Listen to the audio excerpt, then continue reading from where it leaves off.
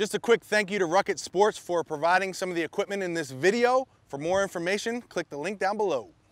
All right, in this video, we're gonna talk about 3 of my favorite hitting drills that you can do as a station before your batting practice. So if you got batting practice going on in the main field, you could do this. Obviously, you're not gonna do it in the outfield when you're taking batting practice on the field, but you can do this off to the side of the field as the station before your guys get into the actual live batting practice on the field. So all you need for these drills is just a tee and a net or a little station where you can hit into. And the very first drill that we're gonna do is the Bryce Harper Drill. I made a video about this a long time ago. Some guys call this the donkey drill. Whatever you wanna call it, what you're trying to do in this drill is get your hips involved. The main point of this drill is to get your hips involved. Obviously, Bryce Harper does a great job of that when he's hitting. And this drill, all we're doing is trying to show the bottom of our foot, our front foot, to the pitcher, okay? Obviously there's no pitcher, we're hitting off the tee, but when we get loaded up, we wanna close this hip, right? So if we show the bottom of our foot, our hip is getting closed, right? Now this is an over-exaggeration for most guys in game swings, right? We're probably not gonna get this far closed on a game swing. But for this drill, it's great to over-exaggerate that and really work on the hips. Now what happens when guys first try this drill who don't normally close their hips that much is they get a lot of rotational energy, so the hands start to get out and around and they start rolling over balls. So really, although we're focusing on the legs and the hips, you really also want to focus on the hands and staying connected and in slot, because if you start to feel your hands get long and out and around, that's no bueno, all right? You want to stay short, you want to stay connected with the upper body, but also we're working on staying closed with those hips and then creating a lot of that rotational energy as we go to hit. So that's the Bryce Harper drill, AKA the donkey drill, just getting closed off and getting a good swing. All right, the second drill that we can do here in our little station is gonna be the skater swings, okay?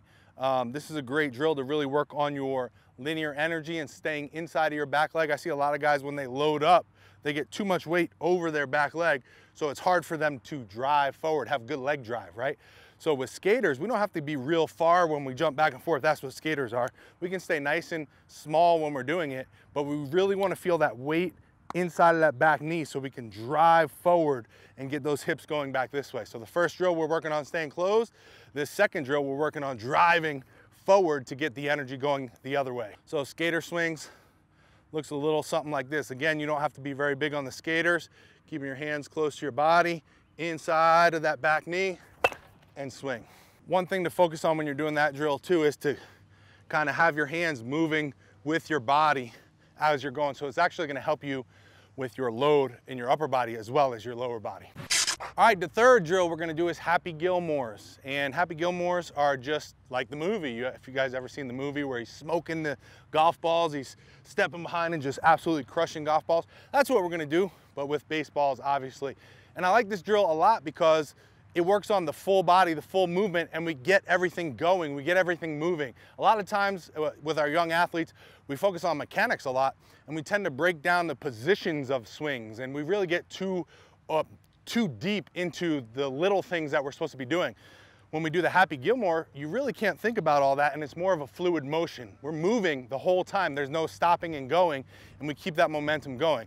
So it looks a little something like this. You just get set up a little far from the tee, and all you're gonna do is step behind. I like stepping behind. You'll see some guys when they do this drill, they step in front. I don't like doing it that way though, because when you step in front, now your hips are open. So you're open to open. So now you're just swinging open to open.